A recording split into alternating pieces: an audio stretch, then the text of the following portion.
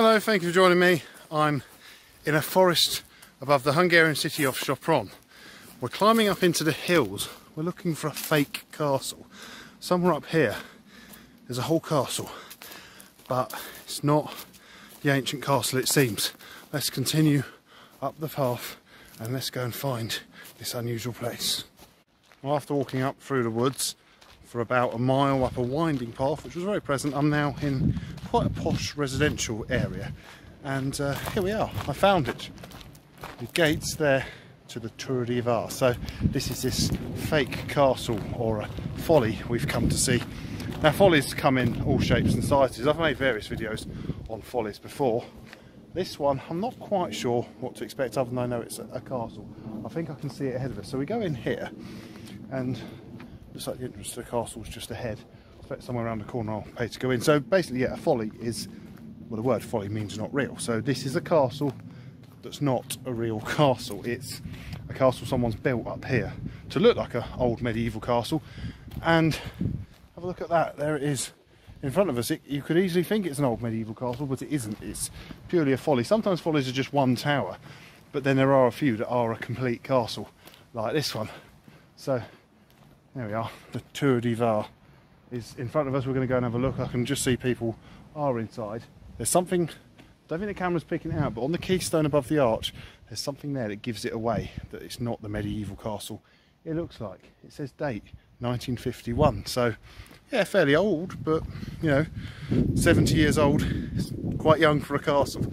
So it's a fake castle. It's never been under siege or anything like that. It's purely, it's folly, the word folly. So as we come round here to round the battlements, and oh yeah, ahead, Belio, that means entrance, just this word here on this gateway. That's where, so it says 7,000 forints, no, 700 forints, that's not a lot. So let's go in and have a look around this castle. So I've just paid to come in, so we're inside. What we're going to do, we're going to go up here and look around the interior of the castle first, and then we'll go and look around the exterior. So just a little bit about the castle. It's called the Taródi. That's named after the gentleman who built the castle, Mr. Taródi. He worked in a factory, but he would come and work on the castle in his spare time. So this is effectively was his house, this part of the castle. Oh, look at that huge wine drum. I'm assuming this was here first and they built the castle around it, unless they took it apart to bring it in. Look at this, all these tiles on here. So yeah, he began to build it in 1951, as we saw on the main tower. And then what happened was, after a while, he started letting people in, and entry was free, but people would make donations, and then the donations would go towards, you know, improving the castle. So then more people would come and visit, and he continued to expand and extend the castle to the point it's this huge castle. We've only seen a little bit of it. I suppose we're effectively in the keep, although, as I said, it's never actually been under siege. So then, unfortunately, he passed away in about 2018, I think, at the age of 87. He worked on this castle until the age of 82, so it really was his life's work. I think it's a pretty amazing building. Come into this room here, there's something quite interesting. There's a carved wooden model of the castle. So we effectively came up here towards this tower, but we came round here, went in there, and we're in this building here now. So we're going to look around, we're looking around this building and go up to the roof, and then eventually we'll go outside and we'll have a look at this part of the castle. So it's all very exciting. There's sort of various paintings of castles on the walls. That's not a painting hung on the wall, that's actually painted on the wall itself. So that's pretty amazing. What we'll do now, we'll go through up to the roof, and then we can have a look at look at that up there on the ceiling. All sorts of equine, horsey things hanging down. So we'll go through here now, and then we'll go up onto the roof of the castle where we'll be able to look down. Just got to wait for some people to come down the stairs, and then we'll go up and have a look. So let's go up these stairs. exciting. Always enjoy going up places, like up to the top of towers and, you know, up on the roofs. It's always exciting. So we get to up here. It's like another room there which we can't go in. And here we are. We are going outside. We are now on the roof of the castle. Wow, this is impressive. Oh look, there's more of the castle. We can't actually go in that bit, but let's go up these steps and have a look. Look at that.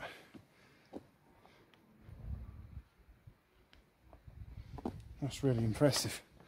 And from here, get quite a good view. You can see out of the surrounding forests. There's a TV tower there. I recently made a video, went up the TV tower in Zala, I guess they're great. You can actually go up it, have a look at the link on screen now, see that video. I don't think you can go up that one, but we're up here, so that's quite cool. Well, these are the chimneys from downstairs. Yeah, so it's quite exciting being up here.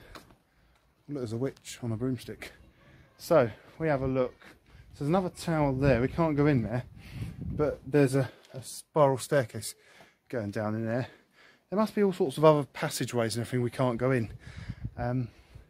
So like there's a building there, because I think the ancestors of Mr. Taródi, who started the castle, possibly still live here.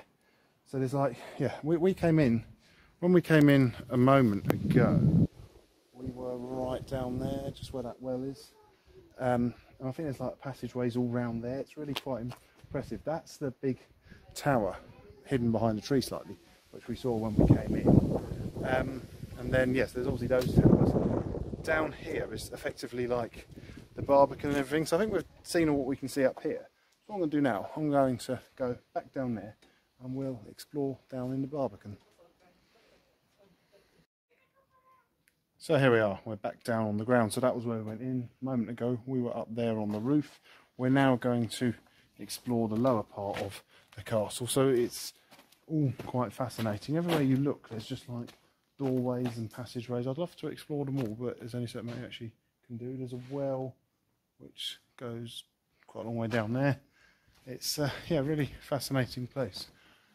Here is the main tower, just here. So that's what we could see from outside. There's a big ball hanging down here. You wouldn't want that dropped on your head. Oh, look at there, how obvious it is. But if you look up there, there's a like a ladder across. I don't know if you can see that. You can see a ladder across from there to there, from the tower up to the keep. That'd be quite fun to walk across. Now let's go up here and see what else we can see. There's a little souvenir shop just there, so you can buy postcards and fridge magnets, etc. There's another sort of tower there.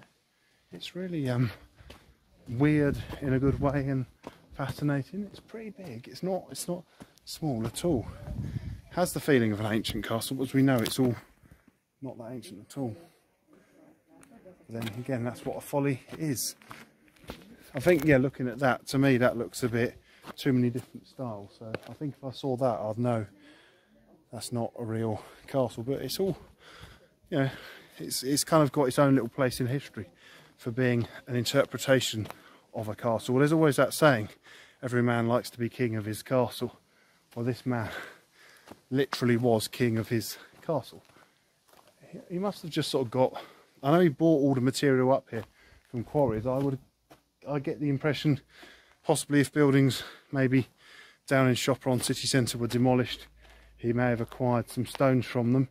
There's all these other little bits and it's can't go into, but you sort of wonder what goes beyond them. There's doors everywhere. There's a harrow there for ploughing. It's yeah, just a strange sort of place up here on the hill, and yeah, mysterious, and but I like it. It's quite fascinating. It cost me 700 forints to come in. In English money, that's about £1.80. So it's not a lot of money to come in either. And yeah, there's just stuff everywhere. So yeah, and there's the roof again where we were. So I hope you enjoyed this video from the Taródi Vár, the fake castle in the Hungarian city of Sopron. Thank you very much for watching. Please do feel free to like, subscribe and comment. Goodbye.